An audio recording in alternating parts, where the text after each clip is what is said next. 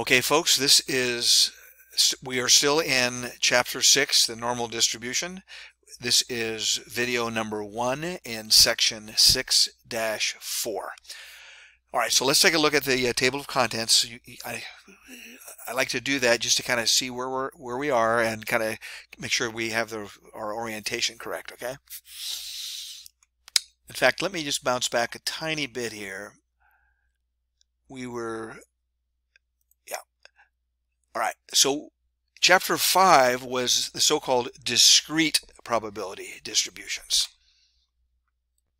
So a probability distribution is a very simple concept.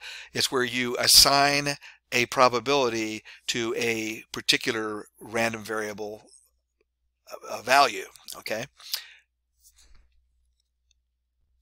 And remember, I said a very simplistic way of thinking about probability distributions to compare and contrast them to frequency distributions. And a frequency distribution, like we talked about at the very beginning of the term, a frequency distribution is what have you got, whereas a probability distribution is what do you expect to get? What's the probability? What are you expecting to get? Okay, so discrete probability the probability distributions can be divided into two categories, discrete and continuous. Discrete refers to the fact that the random variable is a discrete random variable. Continuous refers to the fact that the random variable is a continuous variable.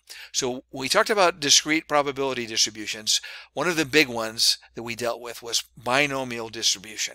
And I'm sure you'll remember how hard that was to do the calculation. The formula was very difficult, because we had those crazy binomial coefficients.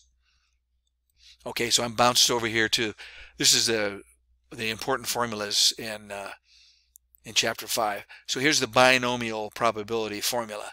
We had this guy right here. This right here is called the binomial coefficient. So it was very difficult. I mean, the probability of x successes out of n trials, it was n factorial, n minus x factorial, x factorial. I mean, it gets to be kind of tedious to calculate it, right? So what are we going to do about that? What we're going to do about that is in Chapter 6, the normal distribution, we have in section 6-4, we have the normal approximation to the binomial distribution. So the concept here is that the normal distribution is so convenient, it's so easy to do things with it, that if we can get close enough, if we can get answers that are close enough, then we'll use the approximation. And that's the concept behind section 6-4. Okay, so 6-4 is we're going to use the normal distribution, even though the normal distribution is a continuous distribution and the binomial distribution is a discrete distribution. We can still get close enough answers to use the normal approximation. Okay, so as he says here, we can use the normal distribution to solve problems that involve the binomial distribution when n is large. For example, 100. The calculations are way too difficult to do by hand using the binomial distribution. Okay, so let's use an approximation. So here's a review of what the characteristics are of a binomial distribution. I'm going to let you read that. Okay, I'll let you read all of this. Okay. But I do want to talk about one little aspect of this. Remember that P, well, let's take a look here. N is the number of trials. P is the probability of a success for a given trial. So you flip a coin, probability of getting a tail is 1/2. Okay. Then it says when P is approximately 1/2, approximately 0.5, as n increases, more and more trials, the shape of the binomial distribution becomes similar to that of a normal distribution. The larger n is, and the closer P is to 0.5, the more similar the shapes are to a normal distribution. So that's good news, right? We can kind of wing it. We can fake it using the normal distribution.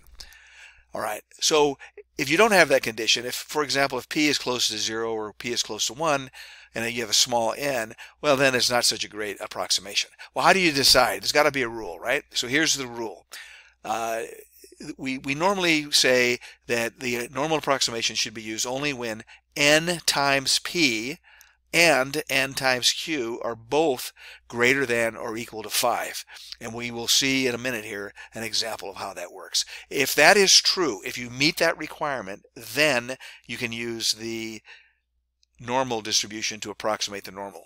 You can use the normal distribution to approximate the binomial distribution. So here's a comparison. Okay, we have n is 10, p is 0.3, so np is going to be 3. All right, is that good enough? Let's take a look. np is oh, it's not greater than 5, so it's not that great. You know, not a really good approximation, is it? This curve right here, that's the normal distribution. It really doesn't match very well the binomial distribution. The binomial distribution being this histogram, okay? All right, so now how about this? How about if n is 10 and p is 0.5? Well, 10 times 0.5 is 5. N times q is also 5. Hey, it meets the requirement, okay? It has to be greater than or equal to, okay? All right.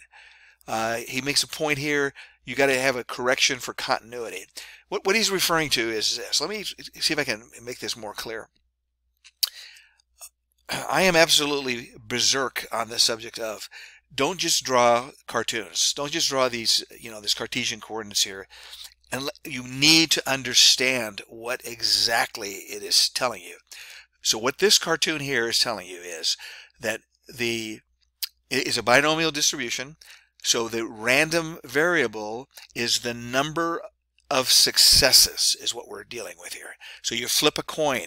How many times do you get ahead? You take a test. You pass or fail.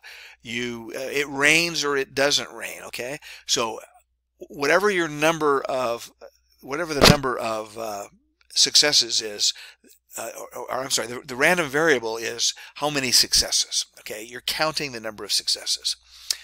So that's what, do you have, you do it 100 times. You get 1 success, you get 2 success, you get 3 success. Actually, I take that back. N is 10 here. So if n is 10, I apologize, that was a big mistake. So n is 10, so the probability of getting 1 success, the probability of getting 2 successes, probability of 7 successes, and so forth is depicted in this histogram. So the probability, for example, of getting, say, 7 successes is 0.117, and that's right there, okay? Now, if you were to look at this value for the normal distribution, I told you before that the y value, the y-axis for the normal distribution is not exactly the probability, but it's close enough for government work to kind of think about it that way, okay? Because what you do is you do a correction for continuity. What you do is you say, well, the probability on a normal distribution, the probability of 7 exactly, it's the area under the curve, right? So the area under the curve for a line that goes from 7 up to here is 0. So the probability, to be precise, is 0.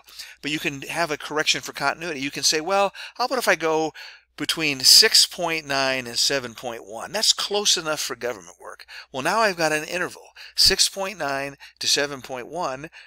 That is not depicted here, obviously, but that little rectangle there, it has an area under the curve. So that is an approximation for the binomial probability. If you have the appropriate correction, if you have the appropriate little correction for continuity, you can use the normal distribution to approximate the binomial distribution, which kind of goes against your thoughts, right? Because you say, well, gee, the normal distribution is continuous, the binomial is discrete. How can they approximate each other? Well, you'll see here in just a minute how that works. Okay, so what's a correction for continuity? Is a correction. I'll let you read that. Pretty clear, I think. Okay. All right.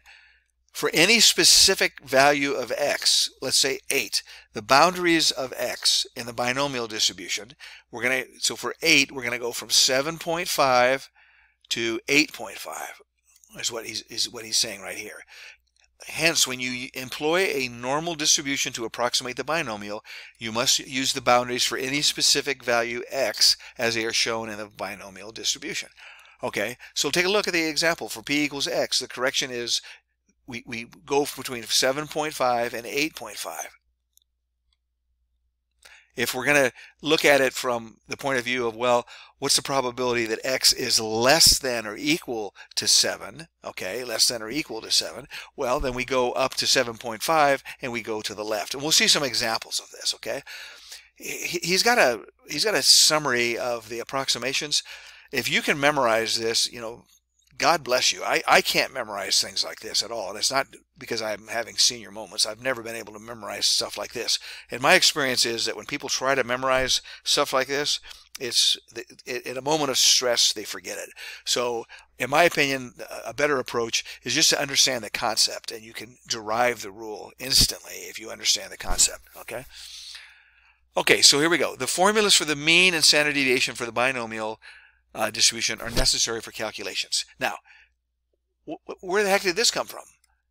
You probably didn't pay attention to it at the time, but we talked about this when we were in the section of the binomial distribution. Let me see if I can find that. Okay, so this right here is the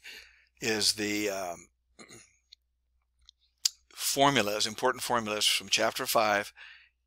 Formula for the mean of the binomial distribution. Formulas for the variance and standard deviation for the binomial distribution. Okay, so we did talk about it at that time. Okay, the concept is very simple. The concept is, let's take flipping a coin. Okay, you flip a coin n times. Let's say you do it 100 times. The probability of success, the probability of getting a tail, for example, okay, is 1/2. So 1/2 times n gives you mu. It's 1/2 times 100 gives you 50. So 50, the mean of the number of tails is going to be 50. That's your expected value, okay? And then the same thing here, the variance and standard deviation. This variance is very simple to calculate. It's just n times p times q is the variance. The standard deviation is just take the square root. So that's one of the reasons that we all know and love that's why we love this binomial distribution, because it's so easy to calculate the mean and the standard deviation and so forth. Okay, all right, so give me 1 second here. Okay, so now I'm back in section 6-4. Specifically, I'm on page 356, and by the way, I am in the edition, the 10th edition. Okay, so here's the formulas. He's just reminding us of this. Okay, and then we says, okay, the steps for using the normal distribution are right here. So that's the blue table. Okay, first thing, you got to make sure that you can use it. So you got that rule, NP has to be greater than or equal to 5, and NQ has to be greater than or equal to 5. We can find the mean, mu, and the standard deviation very, very quickly right here. No problema whatsoever. Okay, write the problem in probability notation using x. X stands for a random variable. And then rewrite the problem by using the continuity correction and show the corresponding area under the normal distribution. Okay, and then find the corresponding z values. Okay, great. So let's jump into this. This is the one that's talking about falling asleep while driving. So I see I'm almost out of time. So let me stop the video now, and my next video will start with example 6-16.